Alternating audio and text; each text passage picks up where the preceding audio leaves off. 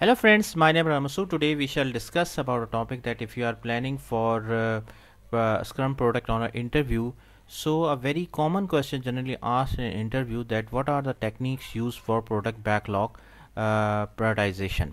So let's just start friend. First of all, I would request to please subscribe to my YouTube channel and click on the bell option as well so that my new videos can reach to you, and also you can follow me on the Facebook page as well. Friend, there are mainly three techniques used for product backlog prioritization: the priority matrix, the Moscow method, and the Kano model. So one by one we shall discuss in detail.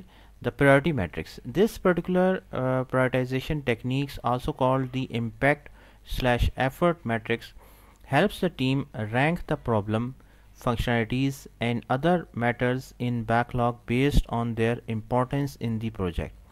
It involves a matrix with two axes, the impact axis and the effort axis. Due to this method, you can get to involve everyone engaged in the project to discuss the different product related tasks, requirements, features and problems. Plus, it's a pretty versatile method. You can do it while using a whiteboard and sticky notes. Next one is the Moscow method. The Moscow method, also called the Moscow prioritization or Moscow analysis, is another popular technique for classifying requirements. Here product managers organize the backlog items into four priority categories. First one is the must have, essential features, without them the solution does not exist. Then should have, crucial features but not that time sensitive, could have, nice to have in a product as they would definitely increase user satisfaction, and wouldn't have, irrelevant, these features wouldn't bring any real value. Last one is the Kano model. In the Kano model we have horizontal and vertical axis as well as two sets of parameter. Basic features, without those features is its target audience wouldn't even think about buying the product. You need them to be competitive.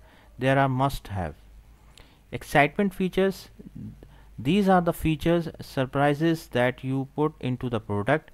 If you don't have them, a customer wouldn't even notice them, but if you continually invest in them, the user satisfaction will boost. Next one is the performance features. The more you invest in these, the more satisfied users you will have, as a sample as that. So friend, thanks a lot for watching the video. I hope you like this video. If you like it, please share it with the friends and colleagues, and thanks a lot for watching the video.